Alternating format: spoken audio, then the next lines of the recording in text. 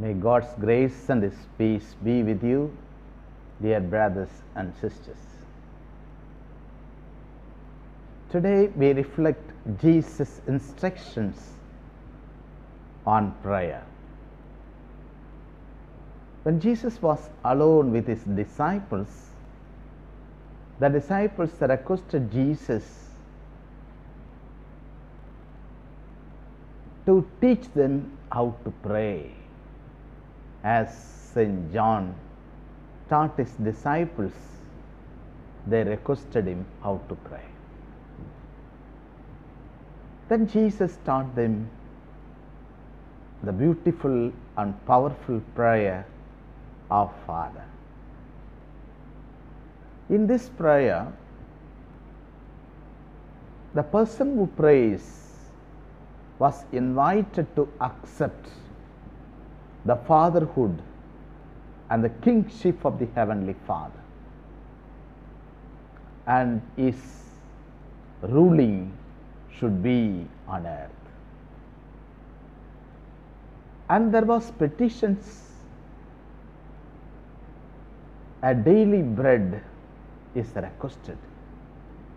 This daily bread is the necessary sustenance for the day ahead of us. So, every power of God should be there throughout the day to get all kinds of help from God. And then reconciliation and forgiveness, protection from all kinds of evil. So this prayer consists like a filial relationship between Father and the Son. It's intimate transfer of feeling between Father and the Son. So the Son shares with the Father all the feelings, joys and sorrows, love and hate, weakness, problems, everything, all the challenges that a person faces in his life. So the Son shares it with the Father with the feelings. So he shares not only the words but also transfers the feelings. The intimate feeling between Father and Son is transferred. So this is the thing where we really see in the Our Father a transfer of intimate feeling between Father and the Son. So in this prayer we come to know about God and get to know ourselves.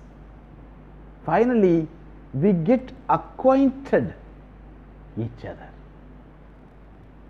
So this is the prayer our Lord has taught us today. Like our Blessed Mother, who was the model of prayer to the Church, she knows how to pray. She always contemplated on the face of Christ Jesus. So we are called to see the face of Christ Jesus and pray, share, transfer all our intimate feelings to the Father, because Christ is the way. Heavenly Father, we thank and praise you for all the gifts you have showered upon us. Lord, teach us to pray. We are simple human beings, Lord. Help us to understand the eternal wisdom of you, Lord. Many a time we are bounded with so much of limitless, Lord. We are not able to think far. The prayer makes us to go beyond the time and space, Lord.